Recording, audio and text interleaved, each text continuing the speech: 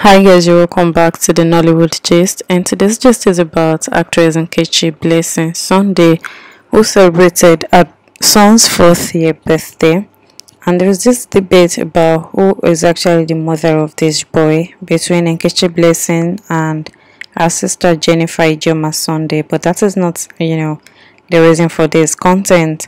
So the content is that Nkechi Blessing posted a picture of Elijah, as she has always done this past years, on his birthday, and she captioned it and said, "It's 4 o'clock already. I was going to write a very long epistle, but I'm going to keep it brief. Dear Lord, thank you for giving I and Jennifer Ijoma Sunday the strength to groom this young, intelligent, smart, brilliant, and respectful child." And 4 whole years of awesomeness, we thought it was going to be difficult without my mother, but you, Lord, made it the easiest task ever. Thank you, Lord Jesus, because you alone deserves all the praise. Fam, please say a prayer for the birthday boy at King Elijah's success. And in the comment section, Jesus said, "Happy birthday, King. Your path and that of destroyers will never cross.